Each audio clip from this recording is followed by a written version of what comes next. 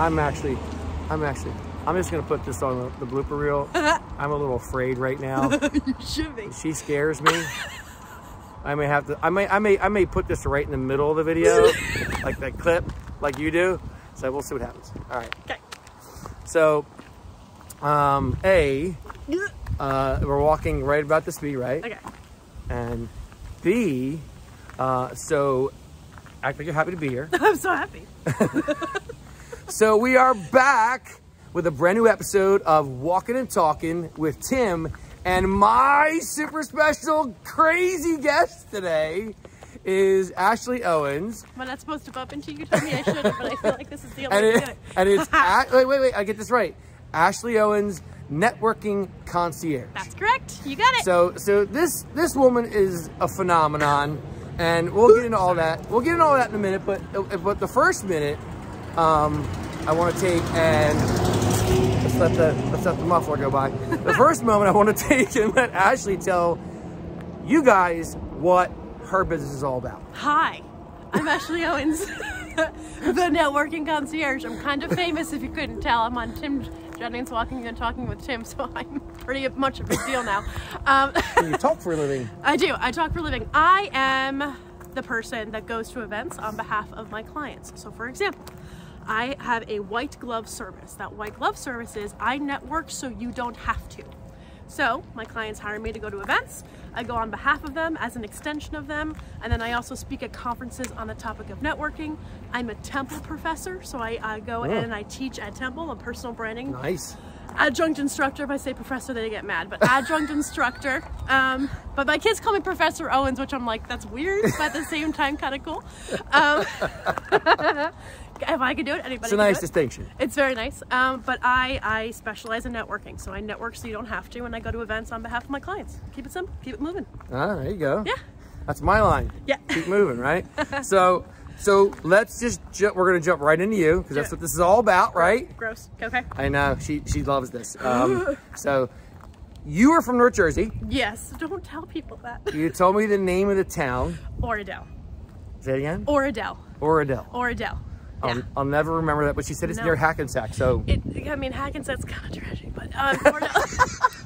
Yeah, but everybody knows what it is. I mean, that's probably not a good thing. It's very recognizable, and there you go. So, okay. So Hackensack, you eventually made your way to Philadelphia. I did, yeah. And in Philadelphia, you spent 8 years there. I did, yeah. And glorious, wonderful years. Glorious, wonderful years where you actually built this amazing network of people that now is, you know, your... My blood, my lifeblood. Yes, it's the treasure of your life, right? My network saved my life. They were the best thing that ever happened to me. So. And I was going to get into that. So tell that story. So right in between the pandemic and like right before the pandemic, I ended up separating from my ex-husband.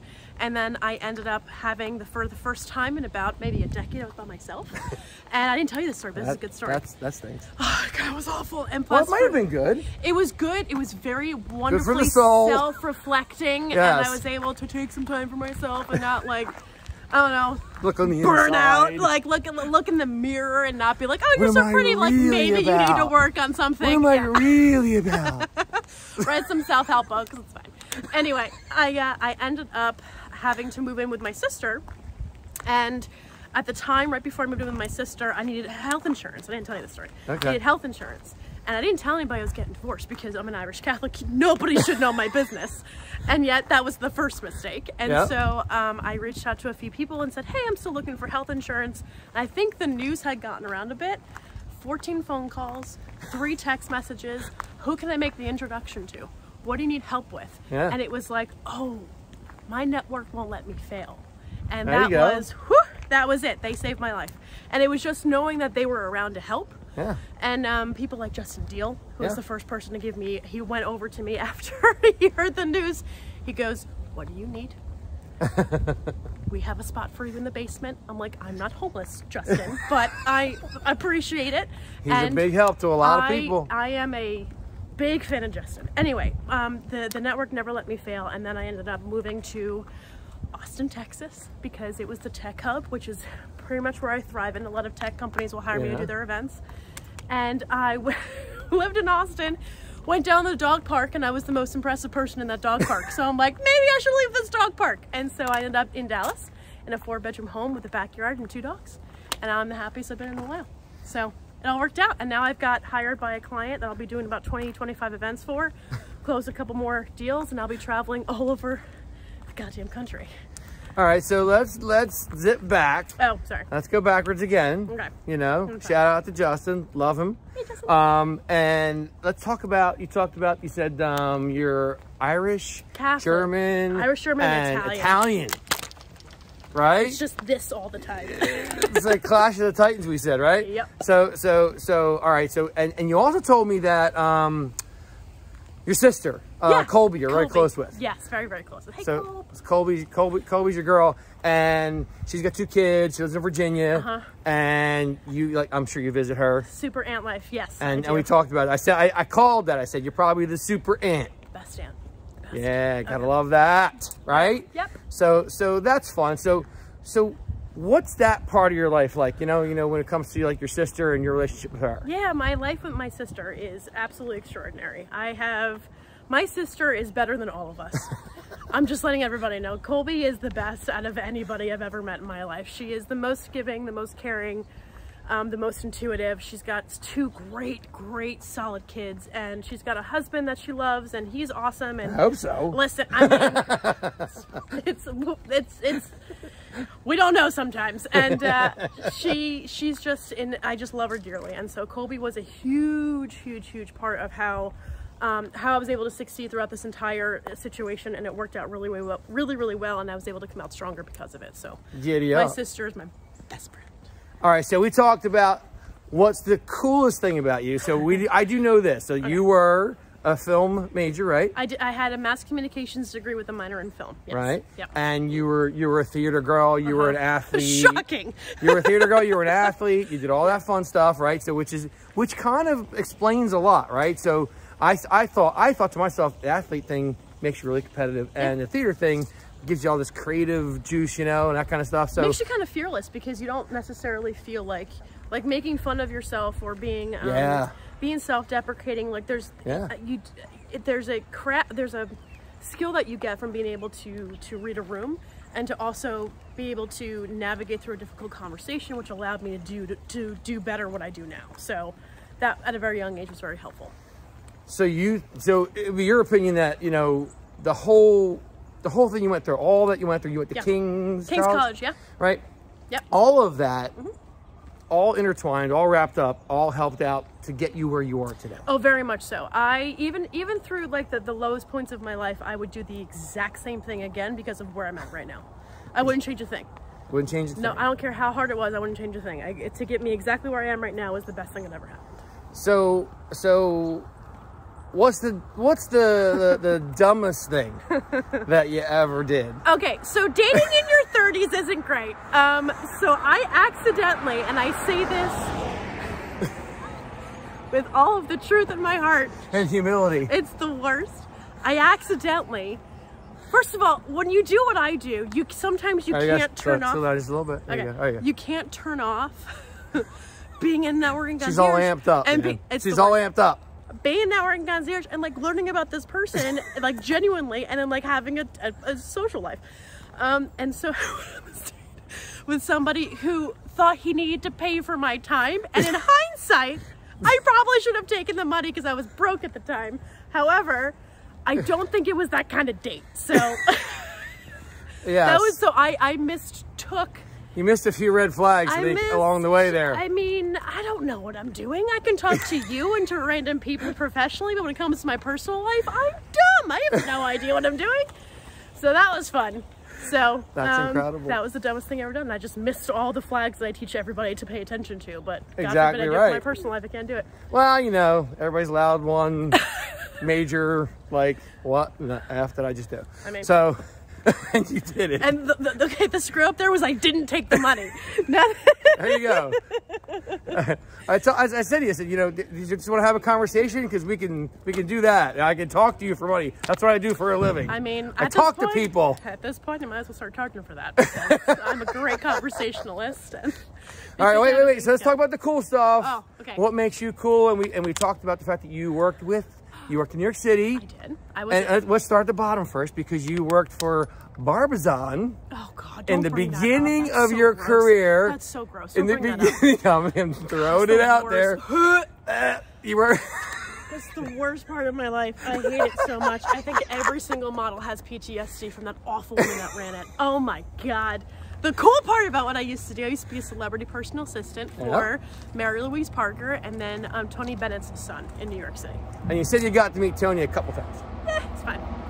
Yeah. So, he's an old he's guy. A nice guy. He's a nice guy. He's just an old guy who's stuck in his ways. That's fine.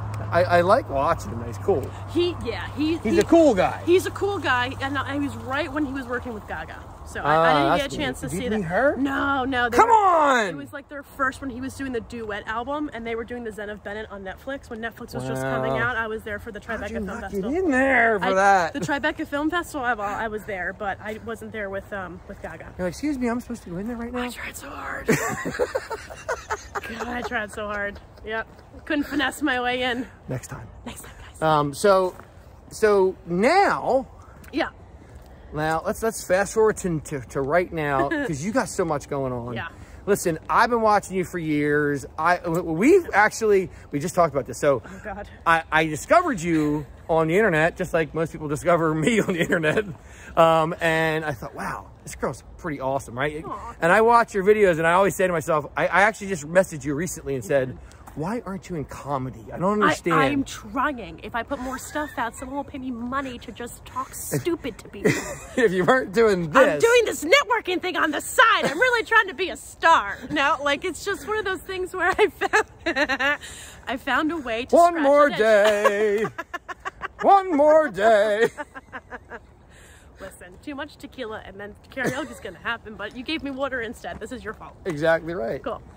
All right, so I don't even remember where I was going with that. You said, I don't remember either, because there's a really big dog that looks... See what happens when you're with her? I'm completely lost. No, it's where we met. So, I got it. Ding. So, dog, squirrel. I know. Anyway, so, and then we finally met in person at Riverwinds in West Effort, because I was at a wedding. You were at a wedding, and I just happened to be there. Actually, I was at the party from the wedding. Okay. Because I didn't go to the wedding. Anyway, so my wife and I are there, and I go, hey, Deb, that's that girl Ashley Owens I was telling you about. Want to know how he recognized me? Let's go over and say hello. So we go over, and you're like, who are you? No. And then and she's out there dancing and boogieing and getting crazy. I was off the clock. You were off the clock. Drinking. And you were off the chain. So you were a little. I was drunk. You had a couple drinks, and it was hysterical. Like it was. Because as soon as it clicked, I'm like, hi. Hi. She's like, hi. I'm not usually like this, but I can't do this right now. But I promise I'll do this when I'm ready and able. So that was our first in-person encounter, and I will never forget it, because it was just hysterical. Oh, absolutely hysterical. Oh, I remember that. It made me laugh so hard. So much fun. So now, what can you tell us about what's going to happen next for you? Oh, next for me. So Ashley, my networking concierge business is taking off. Hard to believe. Yeah, I'm taking on clients I am training teams. So I'm typically training teams in between. I've got 25 events to go to this year. I'm adding on more events with different clients. So if you've got a conference you need somebody to go to on behalf of you to network, if you need somebody to train your team to work the booth, if you've got a sponsorship opportunity and you need additional people to manage the event that you're hosting, I'm on top of it. So here's the thing. She's your girl. Yeah, I am your girl. The only problem is, though, is that because I am one person, if you've got a date in mind, I know, I gotta scale. It's good to know you don't think you're 2 or 3. Listen, I gotta scale, and I gotta train somebody to be me, and there's not enough therapy to go around to train somebody to be me, because it's a lot. But the goal is I want to be able to be booked out. A book is coming out at the end of the year. Ooh. So I'm writing that book, and then I will be continuing to putting out content about around networking, tactical tips and practical takeaways. The biggest thing you can expect from me this year is that I will be bringing everybody on these trips with me, so you can really effectively network at bigger events like conferences and if you're a speaker and things like that. So I'm in. All day. But yes, that is the white glove service, and then the one-on-one coaching is called a networking audit. I take all of the activity that you're doing around networking, I either trim the fat or add on to. That's a 3-month commitment, and then that way we work together to make sure your networking is top notch. So giddy up. So if people and speaking engagements, oh god, I speak at things too. I come hang out with your teams and I talk about networking, but I have a couple keynotes coming up. So if you just want me to come and hang out, just give me a call. To you talk. I've been walking forever. So if people want to get a hold of you, how do they do that? Oh, Ashley at ashleyassists.com. My LinkedIn is Ashley Owens-Networking Concierge. My phone number, I'm not going to give that away because that's late night calls I don't appreciate. But you're welcome to DM me. I'm here. I'm available and willing and able to chat about what project you've got coming up, what event that you need assistance with, and I'm here to be you at those events. So make sure to reach out to me soon because again, these events are packing in this year and we'll piling up, and I want to make sure that I get to you and it all works out. So yeah, that's me. If you haven't connected with her, it's an absolute must. I am so funny. I'm so funny on the internet. Watch her videos. So listen, well, thanks for being on. Yay! This is a big deal. She came all the way up from Texas to do this. 6 months to put together. She didn't come up just for me, but she did kind of come for me. Anyway, so this is great. I really appreciate it. Thanks, buddy. And all you guys out there, keep on walking, keep on moving. Follow me on Instagram, Facebook, and LinkedIn. Check it out. YouTube coming soon. And we will see you next time on, come on, Walking and Talking with Tim. We got a point. Walking and Talking with Timothy. That's it. Walk and talk with Tim. Peace. Talking tap with Tim. Talking and walking. Talking and walking with Tim. Walking and talking. Tip tap Tim. Say goodnight, Gracie. Yay! Bye, Gracie.